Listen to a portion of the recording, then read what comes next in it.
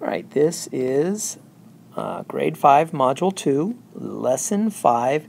And in this problem, we are going to be learning the standard algorithm for multiplying, but we're going to begin with a visual model and using partial products so that ultimately all students will be using that classic standard algorithm of, like 17 times 15, and you do it all that traditional way. But we're going to begin with that visual model so that students really have something to hold on to, and it makes math not like magic. It makes it make sense, and that's really what we want. All right, so in this problem, we're being asked to draw the area model and then relate that to the standard algorithm. And so when we see 24 times 21, in this case, I'm going to think of a rectangle except I want it to be a black rectangle. All right, and we're going to think of it as a rectangle, and we don't have to draw it in ratio and proportion. It doesn't have to be all perfect.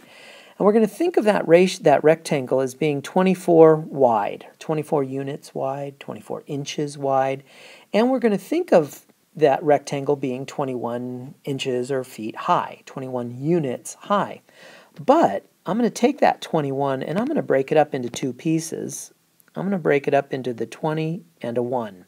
So really we've taken this big, huge rectangle and we've cut it up into two smaller rectangles. So this first smaller rectangle right here, this is a 1 by 24 rectangle, which is equal to 24. And then this bigger rectangle is a 20 by 24 rectangle, and we multiply that. We could do that in our head because 2 times 24 gives us 48, and then we just add on an extra 0 because of that 0 right there, because it's really 20, so 2 tens times 24. And now if we were going to relate this to the traditional standard algorithm, traditionally we would multiply by that 1 first, and that would make this 24.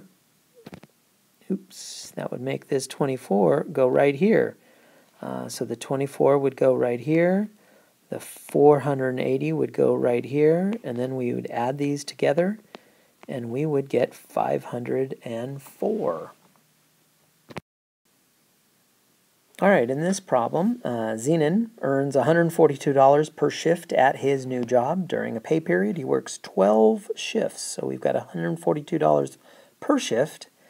He works 12 shifts, and what is his pay? So this is definitely a multiplication problem where we're going to do 142 times 12.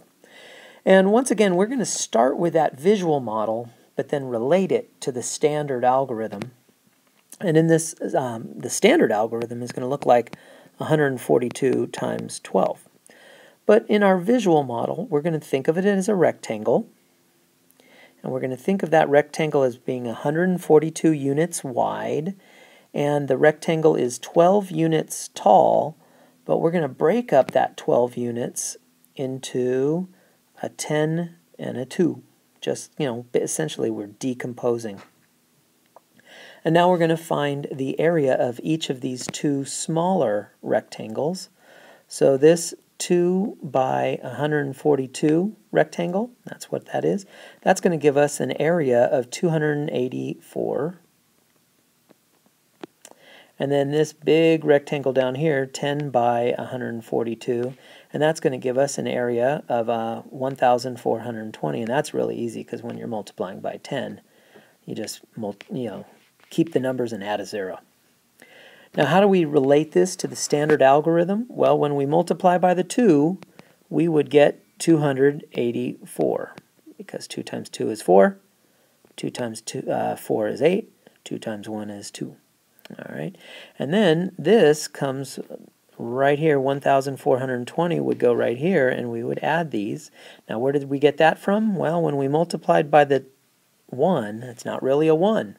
We're really multiplying by 10. So we're multiplying 10 times 142. Well, that's what we did over here. So 10 times 142 is 1,420. Now we're free to add. And we get 1,704. So that's really $1,704 that Zenon earns.